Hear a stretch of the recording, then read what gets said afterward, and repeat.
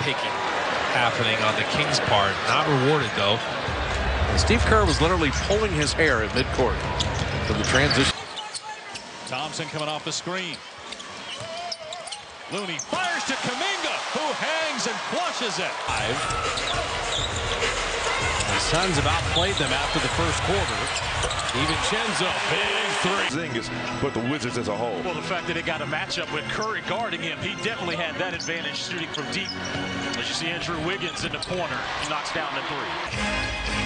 Yep, he tore ligaments in his ankle, his left ankle. And it took a while. Kuminga lines up the three. They're 6 of 7. Kuminga's done everything with this group. Kuminga gets it now. There you go. Yeah, he gets it all right. Puts it up and in. Get 2 Canadians scattered across the NBA on opening night rosters. Wiggins delivers again.